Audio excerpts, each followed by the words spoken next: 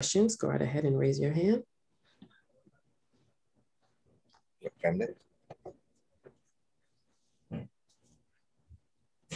Fred. Hey, Brad. The last however many games, you guys have kind of gotten off to slow starts, and today was the total opposite. Why do you think you guys were so different in that first quarter? First, praise my Lord and Savior Jesus Christ. I think it was just we were just locked in, from the practice we had yesterday and coming in today. We knew who we were playing. We knew what was at stake. It was, we can come out lackadaisical and we can be down 30 early, or, we can be ready to go and, battle from the jump. So we just we came out and played our game. We came out and everybody stuck to the roles and competed at a high level, accepted the challenges on the defensive end from Jalen, from Jason, and Kimba, and we tried to make it as tough as we possibly could, and we did that. Ava. Brad, going off of what you said, what does this type of win do for your guys' confidence, where it came from the defensive end and it came after a big day where you're like, okay, we had the chance to work on this in practice and we were able to go out and execute exactly what we wanted to do? It's a big boost, 100%. But, on the other side, we still didn't do a lot of things perfect. A lot of things we were messing up on the fly, but I think our effort is what saved us. We had multiple efforts from everybody being locked into the game. And, it wasn't one man just, being out of sync. So that's what we need. We kind of showed our hand of what we're capable of doing. And, now, like I've been saying the last couple of games, just consistency. We got to build on it. We got to be definitely excited about getting the win against a great team, but we got another one coming in tomorrow that we got to get some get back on.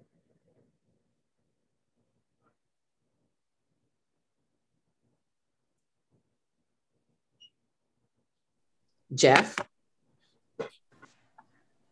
Hey, Brad, this is really a big question. And what does it mean to you to be the face of this franchise, and what responsibility do you think you carry?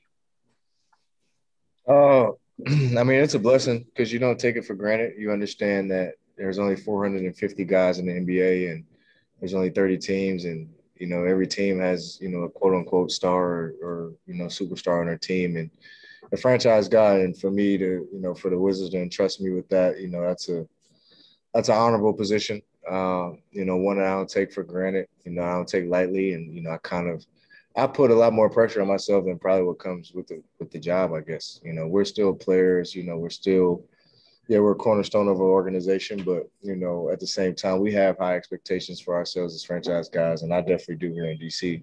I've been here for 9 years, and so, I just try to give it my all every time I step out into the floor. I believe I became a better leader. I'm not probably the greatest one yet, but, I'm definitely working my way towards it. But I'm definitely happy that an organization entrusts me, to be able to lead them, to be able to grow our young players, and to be a representation of them on and off the floor.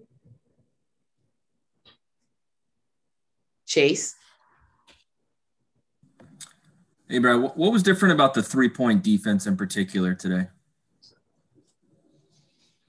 I think we just tried to we contested. I think one of our coaches told us the other day, Brooks really drilled us on it. Like we have to be better at contesting. We have to get us being in the vicinity of guys isn't good enough. We have to be able to get hands up and alter shots, make guys miss. And I think we kind of did that tonight. Granted, a lot of them got some open ones on the pick and roll. They were able to hit a few, which we got to make better adjustments on. But I think for the most part, we made them miss. We got good hands out, good contests.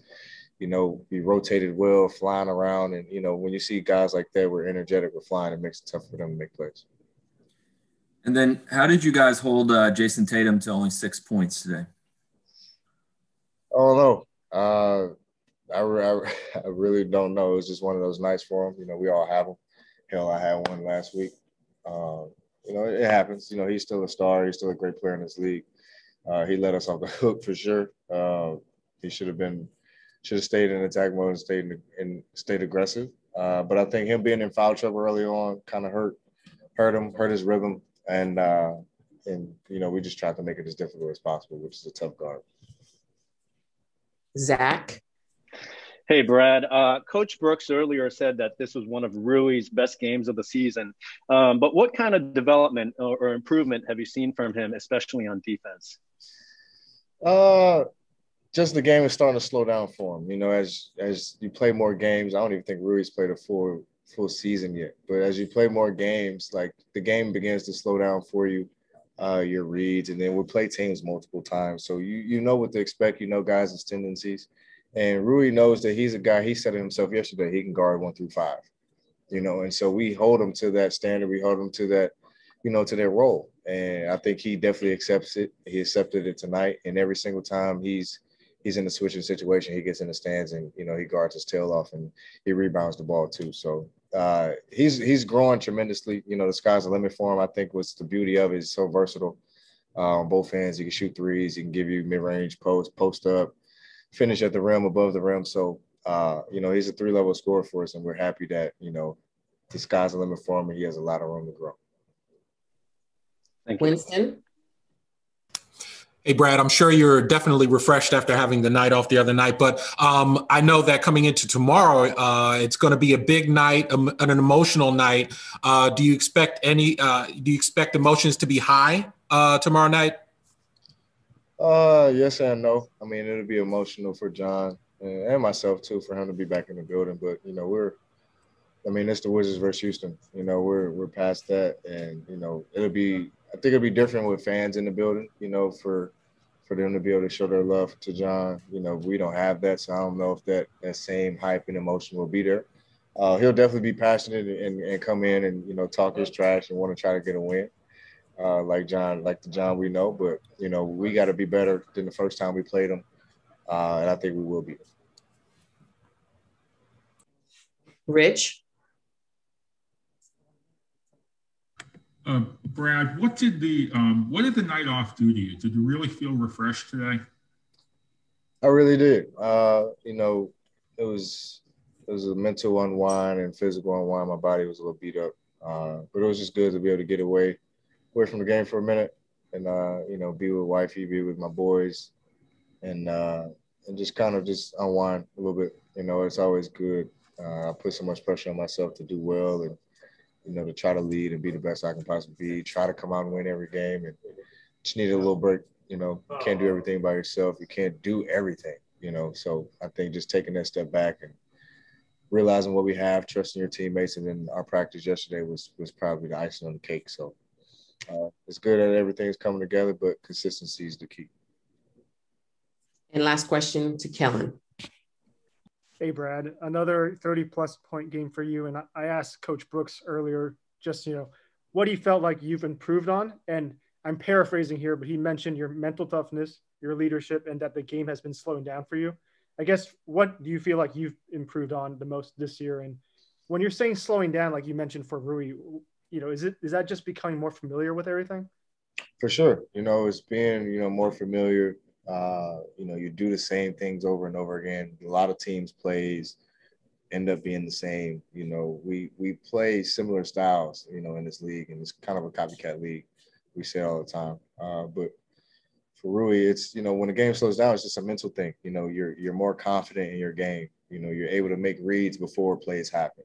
And for me, I feel like it's really my confidence level, you know, just believing in myself, you know, just constantly believing and trusting my work that I put in.